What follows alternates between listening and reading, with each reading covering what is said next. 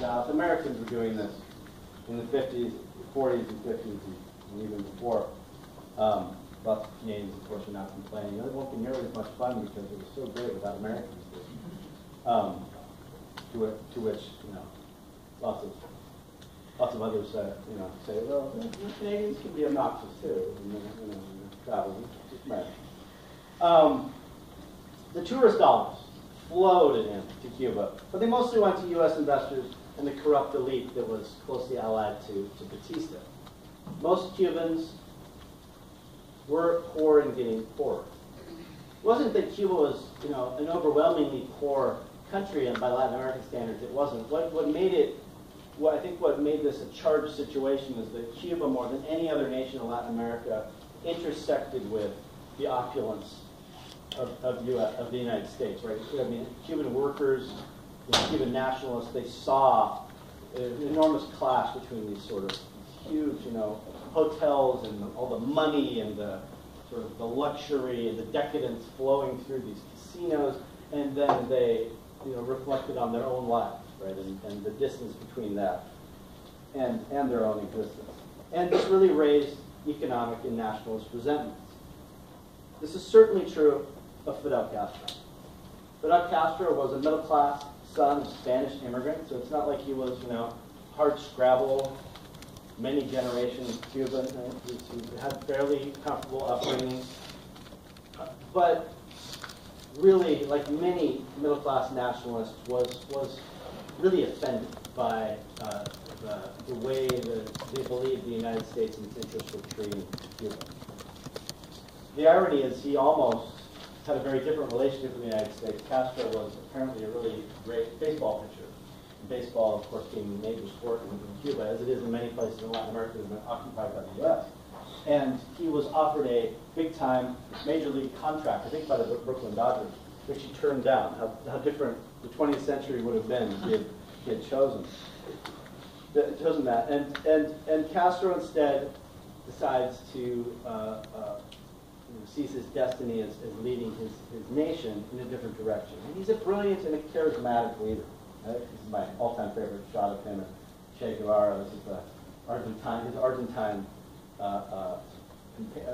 partner and collaborator. And if ever any picture ever showed like the image of the radical Latin American, plotting revolutionary, is this one. Can't do any better than that. In late '56, Castro and 82 rebels landed on literally sailed in this leaky, tiny yacht called, believe it or not, the Grandma, which then became the title of their sort of party journal during his regime. So the Grandma, they sail on the Grandma, they almost sink. They land in eastern Cuba, actually right here, and they're hoping to launch a revolution. 82 men. They're almost slaughtered at the very beginning. Castro and Guevara and just a few of their fellow rebels escape, and they escape into the Sierra Maestra Mountains, which are sort of this area here, mountainous, much more rugged part of Cuba. And to the surprise of many, they survive and they hold out and they start building a following. And over the next few years, to the shock of almost everyone except for maybe Castro, they've got a growing movement that increasingly threatens the Batista regime's control. Now, as the revolution, you can kind of get a sense here of the final year, really. So the final year push from March 58 to January 59, you can see sort of the movement west. You can see how far west Havana is. Now, this is almost all sort of sugar country, much sort of lower plains and hotter, really rugged, more rural area. As the revolution builds, by early to the spring of '58, American officials are trying to figure out how to respond to it. We're not kind of uncomfortable with Batista. And Americans often, they like their dictators until people start rising up against them, and then they sort of, it's kind of uncomfortable. What do you do with these guys? really want to be seen as being on the side of the unpopular dictator. He was okay a year ago, but now, so what do we do? This is a pattern that often occurs where, about this time when a revolution rises up, it happened in Iran in 78, 79. Well, we better get rid of him. Let's ease him out before the crazies take over. We'll try to find somebody moderate. And they're trying to figure that out. The problem is that this happens so fast. By the fall of 1958, the Cuban army is collapsing. It's retreating back toward Havana. Batista seems more worried about sort of galleoning up his money and fleeing than he does about fighting this war. And U.S. officials decide the only way to hold off a Castro victory is to ease Batista out, to sort of get him out and find somebody else. But they can't really find a moderate middle. There isn't really a moderate middle by this time. And so they're forced to deal with this reality that on New Year's Day, 1959, Castro and his rebels take control of Havana. This is actually this picture's taken in Santiago here, where U.S. troops originally occupied in 1898. So Castro's not in Havana. If any of you have ever seen, you guys seen Godfather 2? Actually, no. Better yet, who hasn't seen Godfather 2? Okay, so go see The Godfather 2. There's nothing wrong with you. But there's a large portion of that movie takes place in Havana, and which is it's a great sort of piece of fictional history, and it takes place in these last fateful days of Havana about to fall in the midst of this revolution. So you can see, sort of an insight perhaps into what might have been going on with the mafia as this revolution is sweeping into power. At the time, Castro had not come out as a communist. No one really knew who he was, and in fact, believe it or not, there were American kids, teenage boys who throughout 57 and 58 were actually sporting big Castro beards, to celebrate him, because they sort of saw these guys as these kind of brave, manly rebels. So it's not entirely clear that he's going to clash with the U.S.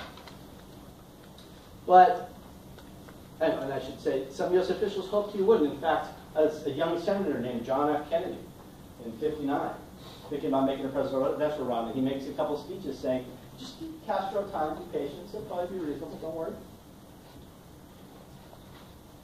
But the problem is that the goals of the two sides were incompatible. The U.S. could accept the overthrow of Castro, but it wasn't going to accept any kind of revolution that threatened U.S. control of the island, or at least U.S. economic control. And this is an important distinction for to understand about the U.S. and the role it's played in the world, is the United States has often accepted political change, political revolutions, as long as economic relationships are not threatened, right? As long as those revolutions don't get too radical.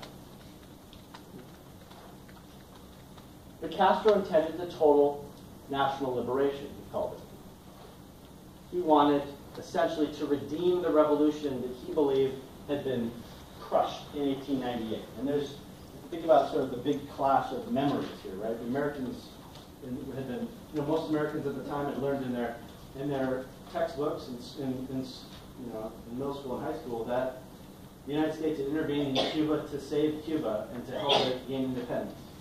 Whereas Cubans had learned, their memory was that the U.S. had intervened and crushed their revolution and sort of tried to take control of Cuba right as they were on the cusp of beating Spain. So you have these two different memories.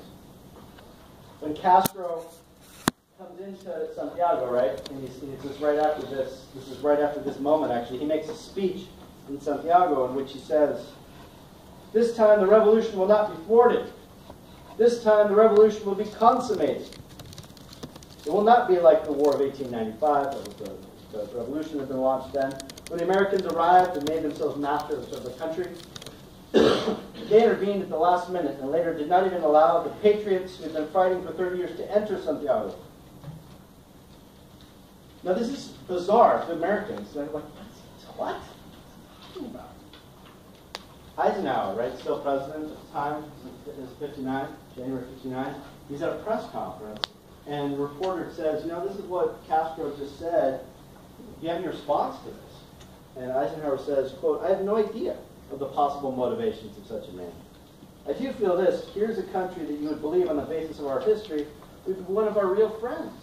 The whole history, first our intervention in 1898, our making and helping set up Cuban independence, the very close relationships that had existed most of the time with them, would seem to make it a puzzling matter to figure out exactly why the Cubans would be so unhappy.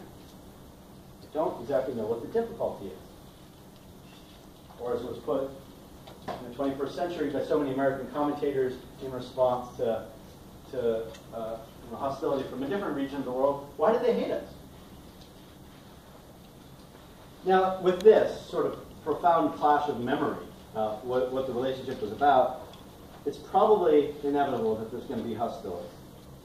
So this question of sort of contingency. Could it have gone differently because the United States had adopted a different policy and not had this clash with the Cuban Revolution that brought on more than 50 years of hostility? I mean, if you think about it, 55 years of hostility, right? Could it have gone differently? Well, maybe, but the U.S. Maybe it's inevitable that there's a clash.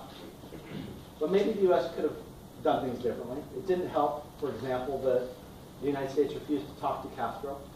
They basically believed he's going to have to come around. They're 90 miles from Florida. You can't sail Cuba into the Atlantic. I mean, you've got to deal with us right here. All Cuban leaders have had to deal with the United States. He's going to have to come to terms. But instead, Castro moved ahead with his program.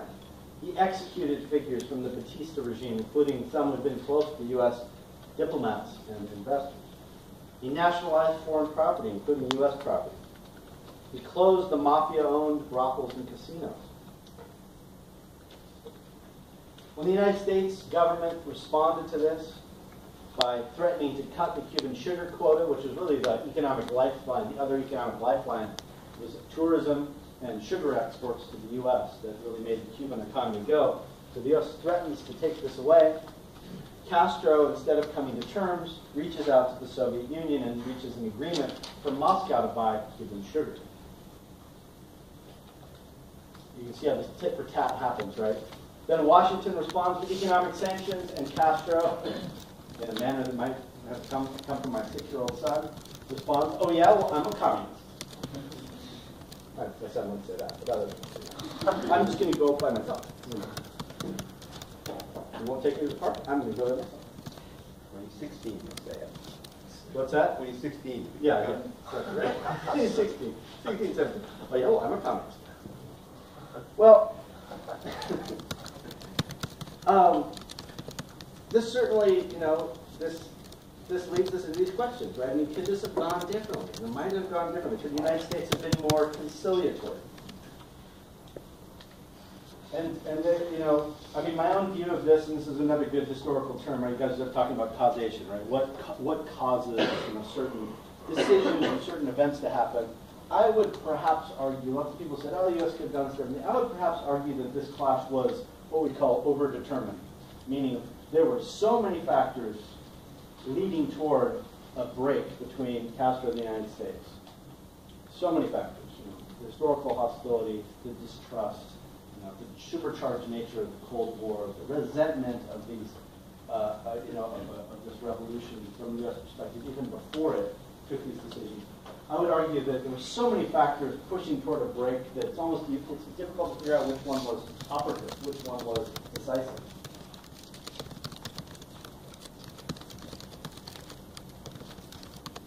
But still, even if it looks inevitable, this clash and Cuban hostility to the U.S., many Americans were furious. There was this notion, very similar to the response to the Iranian Revolution, that the United States had been betrayed by a nation that thought it had helped, that it thought it had been friends with. And among those who felt betrayed personally, as well as nationalistically, was John F. Kennedy himself. He had spoken out for patience for Castro, and now he felt like Castro had betrayed him, betrayed the revolution. He took this very personally, of course, because he was running for president at the time this was all happening, and he was very worried that his words of patience with Castro were going to haunt him. He was going to be able to be painted by his opponent, Richard M. Nixon, as being soft on communism, because that's what Richard M. Nixon did. And so he's angry at Castro in almost a personal political sense, of like, you betrayed me, challenging my bid for the presidency. Well, he wins that bid, barely. And he becomes the youngest elected president in U.S. history. And he's determined to prove, as he had said in his inaugural address, that the torch has been passed to a new generation of Americans. He wanted to convey this image that this new generation of Americans, as the first president born in the 20th century, I'm going to get this nation moving again. We're going to be more aggressive and dynamic in our approach to the world, our approach to the Cold War.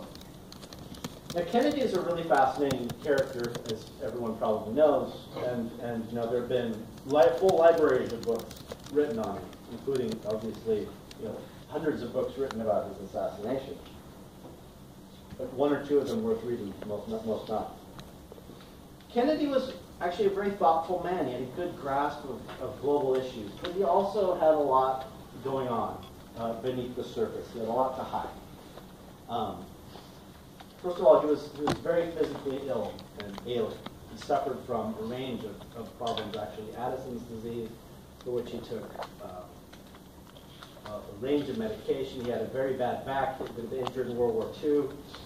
And he was on really a cocktail of drugs often to deal with these problems.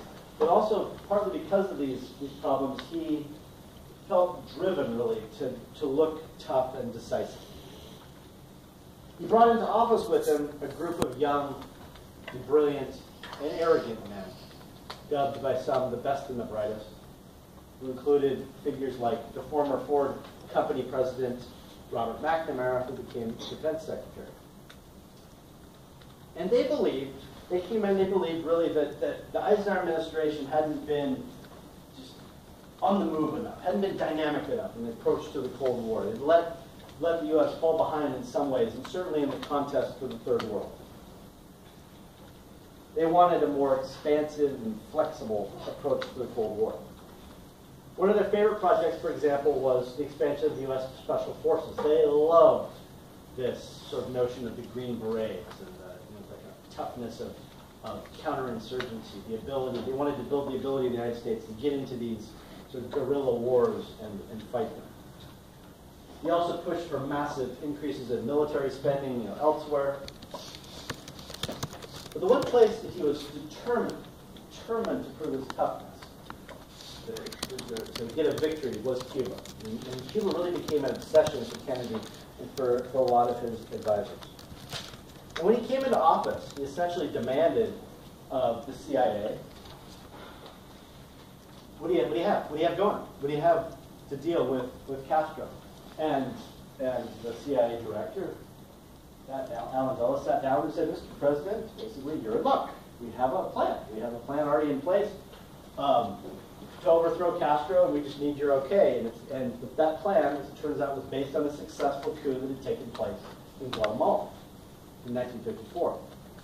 Lots of the veterans of that in the CIA were going to carry this out too. And it basically was a fairly simple plan of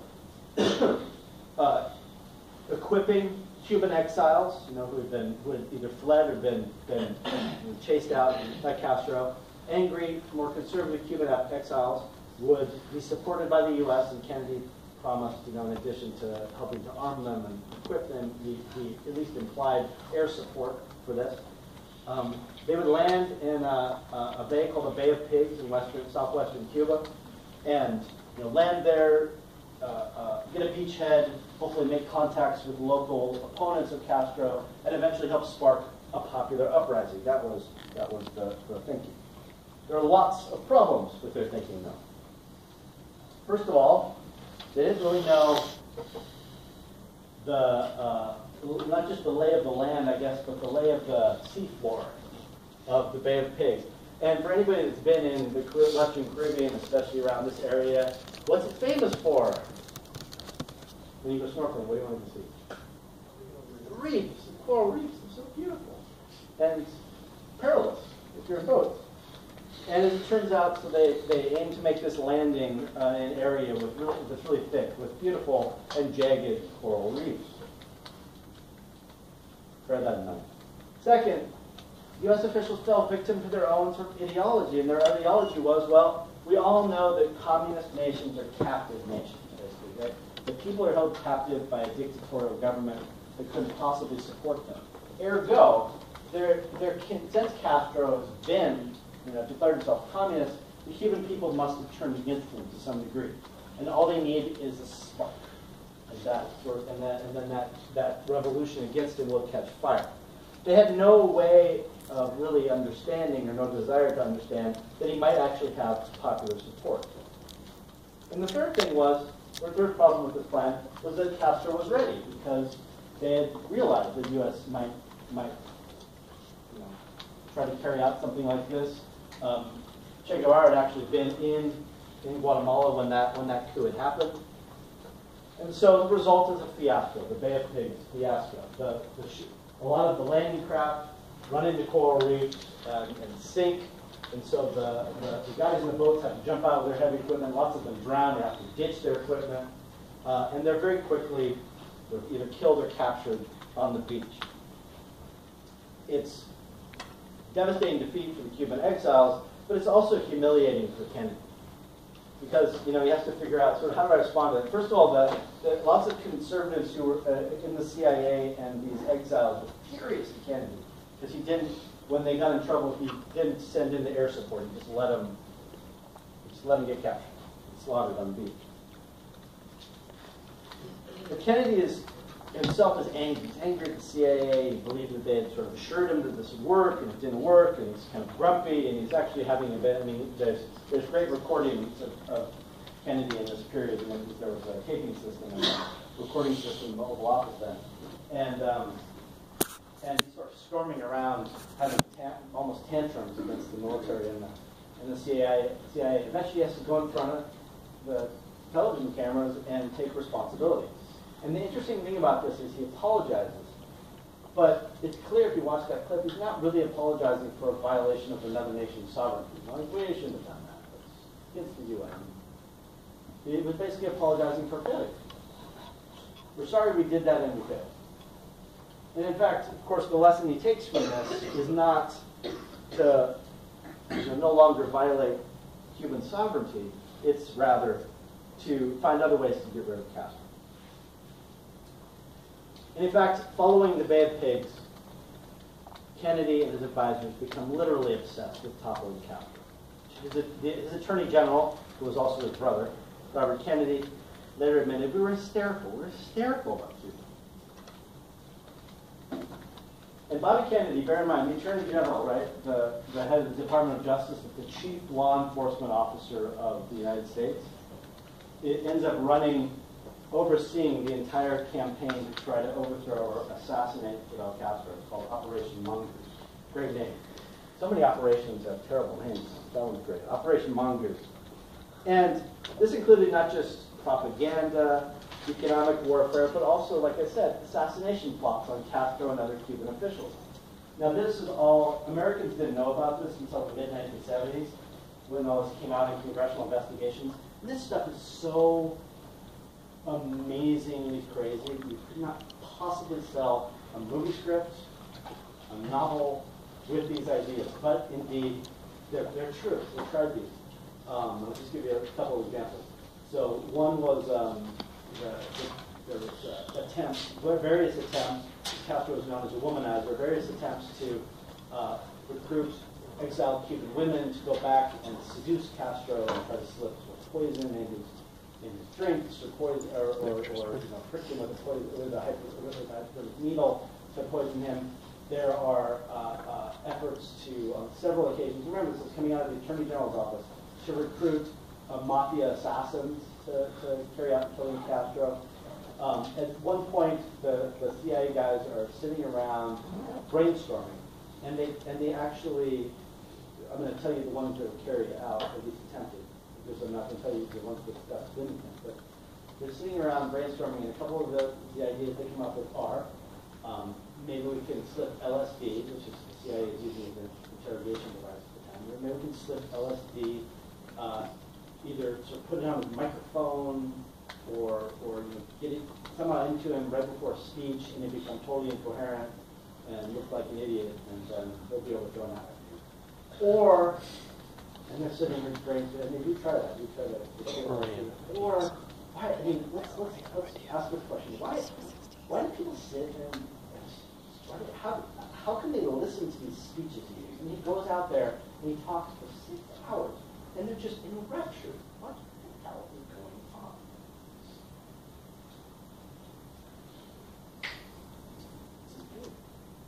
That big bushy beard, like it's mesmerizing them. It's so manly and just animalistic. How did you heard that? Depilatory powder removes hair. They actually, 2 different occasions, tried to deposit depilatory powder onto Castro's shoes that presumably leave outside of a hotel room to get polished. And then, his hair will fall out, and everyone will see that he's not as manly and he'll really thin. One other occasion, this was not actually attempted to be deployed, I don't think, because this was at least spitball, was when Castro was known as a snorkeling enthusiast. And they're sitting around saying, well, we could, how about we sort of come up with a big shiny, pretend giant clam. They're a little shinier than the usual ones. So he's there, snorkeling, and he sees the shiny clam, and he swims down to get it, but it's actually C4. That's what's going on in the halls of power of the CIA, as they're discussing this stuff. Well, none of that, as you imagine, works because Fidel Castro's still alive today, ailing, but still alive today. But it gives you a sense of the sort of paranoia and the desperation to get rid of it. Now, while this is going on, the U.S. is also literally flooding Latin America with military aid to help prop up conservative and increasingly military regimes throughout the region to keep any other Castro-type revolution from happening. And there's a real sense that Castro and the United States are struggling for the future of Latin America in this confrontation that they have. So this is sort of the situation you have by 1962, is from the Castro's perspective, you've got economic sanctions trying to strangle Cuba. The United States has sponsored an invasion of Cuban exiles. It's carrying out, economic warfare, assassination attempts. Kennedy's flooding the region with military aid, propping up military dictatorships. Quite naturally, Castro is getting nervous and worried that a full-scale U.S. invasion might be in the works. And in fact, U.S. officials were spitballing that possibility as well.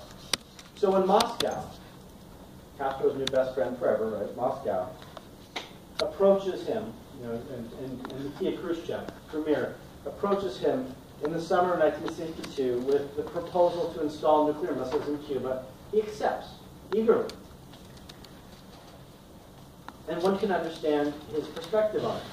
The U.S.-Cuban relationship had always, since 1898 at least, been marked by asymmetry in power, right? The United States had always had the power to coerce Cuba, to violate Cuban sovereignty, and now, without any kind of ramifications, and now he could potentially alter that calculus, right? He could deter U.S. invasion by creating fear in the United States. The position of the Soviet leader, Nikita Khrushchev, was more complex. His alliance with Cuba was, the alliance with Cuba was a major coup for Moscow. Obviously, this is a penetration into the U.S. sphere of influence. Right? You've got an ally in the Caribbean right next to the United States. It's a huge propaganda coup, but also a potential strategic victory. And he didn't want Castro to be overthrown. He didn't want to lose this. But as he explained in his memoirs, he also wanted Americans to experience what Soviet citizens had to experience, and that was having to live with the proximity of enemy nuclear weapons. The Soviet Union had long been facing the positioning of U.S. missiles, not just in parts of Europe, but probably most inflammatory to the Soviets, missiles that had been placed in Turkey. And there's a real sense from the Soviet side that those are provocative. The United States had put them right on the border with the Soviet Union, and the Soviet citizens had to live under that fear. And it's also possible that Khrushchev hoped that by putting these missiles into Cuba, it would give him some leverage over some other issues in the Cold War, especially the U.S., or I guess the Western presence, the Western control over West Berlin, right, which is an outpost of NATO in the middle of East Germany. So there's all these factors. But the plan was to get these missiles into Cuba secretly, and then once they're all set up, all operational, then you announce their presence, and the United States is caught off guard, and you have this victory. The problem was that in mid-October of '62, U.S. spy planes photographed the missiles.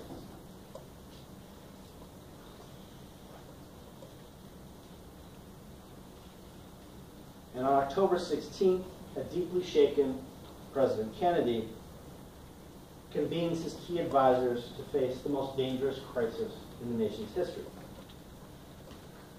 In the 13 days that followed, the Kennedy team interpreted this, the Cuban Missile Crisis as it quickly became known, solely as a Cold War issue. And of course it was in many ways a Cold War issue.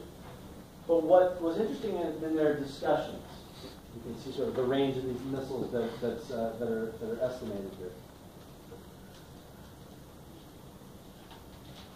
The range of these discussions that Kennedy has with his advisors, none of them sort of asked the question, and maybe you wouldn't expect it at the time, but none of them asked the question, well, how did we get here to this place? And more importantly, how was Cuba made to be the stage on which this crisis would be played out? It's only possible, of course, because of the U.S. clash with Castro. Now, as you heard in that speech I gave at the very beginning, right, that Kennedy never delivered, one of the very first impulses at this meeting that Kennedy has with his advisors was to attack. To attack before the missiles are operational. Either through an airstrike or an invasion or some combination. And what's interesting is, of course, that's exactly the kind of policy that caused the missiles to be put there in the first place, right? Invasion of Cuba. But it made sense at first glance. I want to emphasize that at first glance, because there was this feeling of, we've got to get these out of here. They're right next to us. Maybe they're not operational. That's what we should do. And what's interesting is that he has, you see the table here of the executive committee, of all the sort of top advisors, military advisors and such. And you have all these internal politics going on. The Air Force, which has grown immensely in power in the 50s and early 60s, and is now under Secretary of the Air Force, Ernest LeMay, Curtis LeMay, who is known quite rightly as bombs away LeMay, because his solution was always, well, you just bomb. And he was a guy that he had really orchestrated the strategic bombing of Japan during World War II. His solution was always to bomb. And his discussions with the president, and remember these are almost all recorded because Kennedy has this recording system, are really fascinating. You can say, well, Mr. President, you give me the go-ahead, we'll take the 85-90% of them we'll have taken out. And Kennedy says, well, what about the other 10%? He said, oh, well, that'll be minimal damage. If you want to see just an amazing fictional take on sort of this era that has a character based on Curtis LeMay, Dr. Strangelove, which is one of the all-time great movies ever of the 20th century, Stanley Kubrick, and George C. Scott's character in that movie, which is just a scene stealer, is based on Curtis LeMay, really. He's sort of arguing to the president then, Mr. President, I guarantee, 10 to 20 million American casualties tops, depending on the Brits. It's not, it won't be that bad. This is kind of Curtis LeMay's approach to this. And at first, Kennedy is thinking about this, but then he's sort of thinking, well, there's got to be another solution to this. What if this does actually spark a nuclear exchange? So he's telling his speechwriters to craft that speech I read at the beginning, but he's also working on other possibilities. Over the next week, Kennedy's team struggles with stress and fatigue. You might imagine, right? They're not sleeping. They're worried about the world. Literally, maybe a mistake they make could blow up the world. They're exploring their options. Finally, on October 22nd, Kennedy announces his response, his policy to the nation. What's interesting about this is that when he gives the speech, this is about 7 days into the crisis. This is not just the first time Americans know about the missiles in Cuba and this terrifying confrontation. But it's also the first time the Soviets know that the Americans know that the missiles are there, right? And so the Soviets are taken aback as well. Kennedy announces that instead of attacking or negotiating, he's going to impose a quarantine, declaring that all Soviet ships approaching Cuba will either have to turn around or be searched for weapons. He also warns that any missiles launched from Cuba at the United States will result in a full nuclear response from the U.S. And all of a sudden, Khrushchev is in a tight spot. He's placed the missiles there to sort of get a one-up on Kennedy in the Cold War to protect Castro, and instead it looks like he's put Cuba even more in danger and put the Soviet Union in a showdown in which it still definitely has a disadvantage in terms of nuclear power.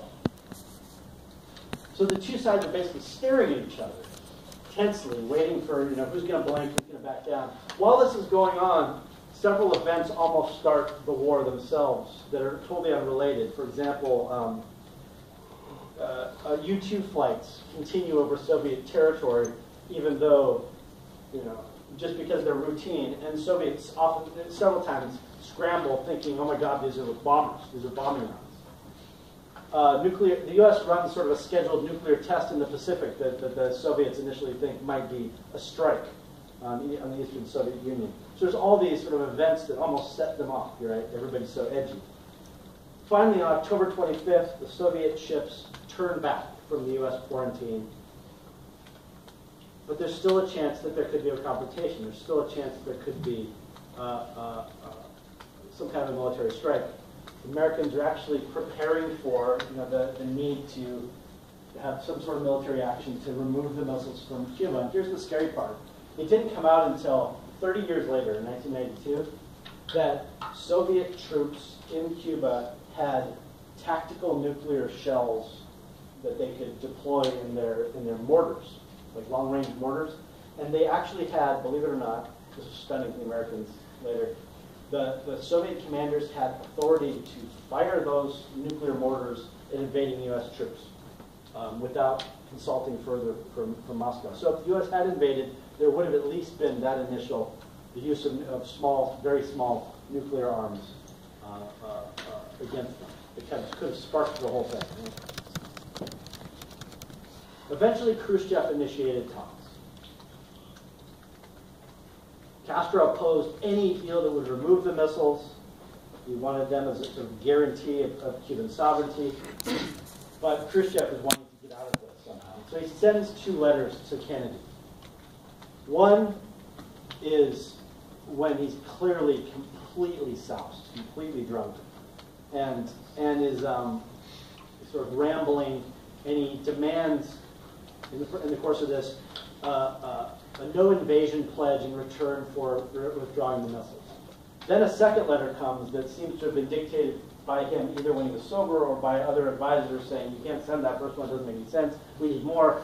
And they demand something else. In addition to the no invasion pledge, they want the removal of missiles from Turkey.